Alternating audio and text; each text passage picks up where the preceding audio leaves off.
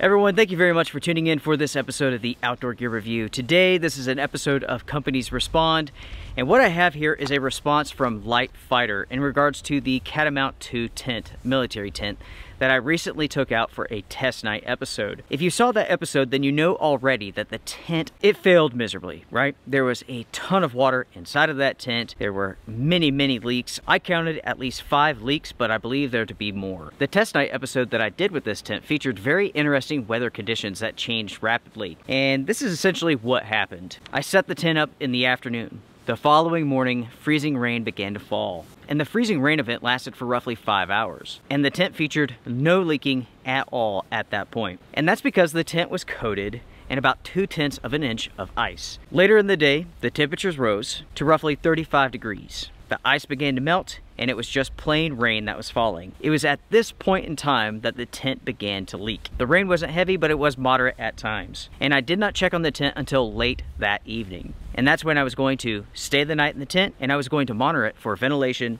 condensation, and moisture control. I walked up to the tent, I opened the fly, and I noticed that the walls were wet on both sides.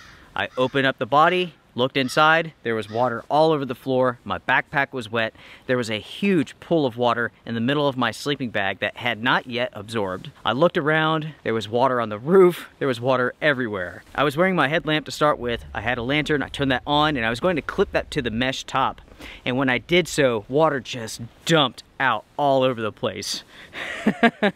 It's funny because I wasn't actually paying attention. I was in the process of doing this while looking at water on the floor, and I was a little bit surprised that just water just dumped out. It was at this point in time that I began investigating to see if I could figure out what the issue was. Now, I did not take the tent apart, but I did notice that in each of the corners, the connectors were wet. Now, the connectors, that's what I call them. Basically, that is the connection point between the tent body and the fly itself. This tent features there's many different names for this. Some people call it an all-in-one setup design. Some people call this a fly first. No matter what you call it, it basically translates to this. The body and the fly are connected, and you can set up the tent together without the tent body being exposed to the conditions outside. For an example, you could set the tent up in a rainstorm and you don't have to worry about the body getting wet while doing so because you have the fly over the top of it and you're setting up the poles on the outside. It is those connection points that seem to have leaked. Every single one that I looked at was wet. I counted 5, but there are many more. I'm sure that most of those, if not all of them, were leaking based upon the amount of water that was inside of that tent. Once I saw how badly the tent was leaking, I decided to bail because everything was soaking wet, including my sleeping bag. My sleeping bag was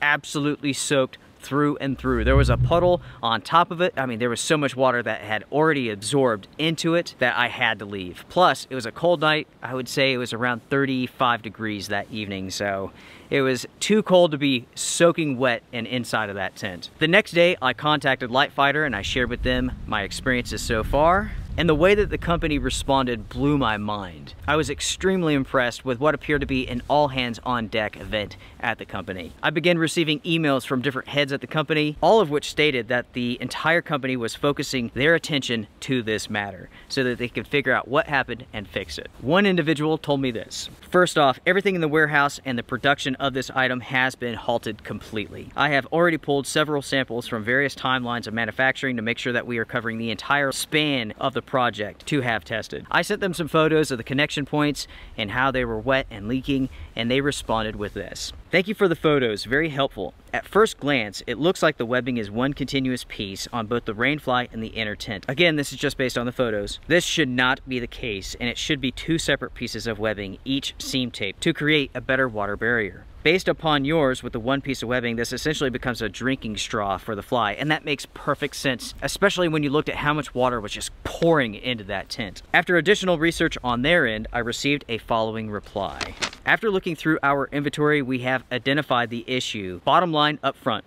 We have a product recall of the last production run of Catamounts in process as we speak. Similar to what I said below, we have pinpointed that there is an operational error as well as a material error. When using the same type style of webbing in a tent, where the webbing goes between the 2 layers of fabric, there should always be a layer of separation to properly waterproof the fly. You wouldn't want them to overlap, which is what happened here. Now, if we had overlapped a piece of webbing and there's a strip of waterproof fabric attached to the O-ring to the rainfly itself, this would create a barrier that is needed for the water to stop, therefore eliminating the issue. Unfortunately, this did not happen and the same style of webbing was used. The recall will go into effect today online, and all sales of the item have been frozen since the defects can hinder performance. Again, the way that this company has responded is unlike anything I've ever seen. I am incredibly impressed here. One thing that I would like to talk about took place in the test night episode when I was inside of the tent and I saw how much leaking was taking place. I mentioned this. This is without a doubt unacceptable in my opinion. Not only for any civilian like myself, but for our soldiers, this is not acceptable at all. For your money, you deserve better, and our soldiers definitely do. From what I have seen, folks, this is a company that cares about our men and women out in the field and also their civilian customers. Their response to this matter has been incredible and should be an example for other companies to follow. From here, I send back the defective tent, I will await a replacement, and I will begin again with my testing from square one. We'll put it through its paces, we will see how well it performs, and we will do so together. I have high hopes for this tent. I love the design, I like the setup process. It's not perfect with the exterior poles, but this tent has a lot going for it.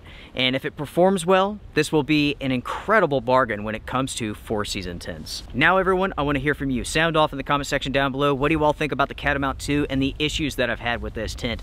What do you all think about LiteFighter's response? What I see here is a company that truly cares about their products, about our men and women out in the field, and to me, that means a lot. I have high hopes for this product, and my agenda-free approach will continue. We will have additional test night episodes and more coming up in regards to this tent. So make sure to stay tuned to the channel, hit the like button, subscribe, bell, all that stuff. You know what to do. Until next time, take care, strength and honor, be safe.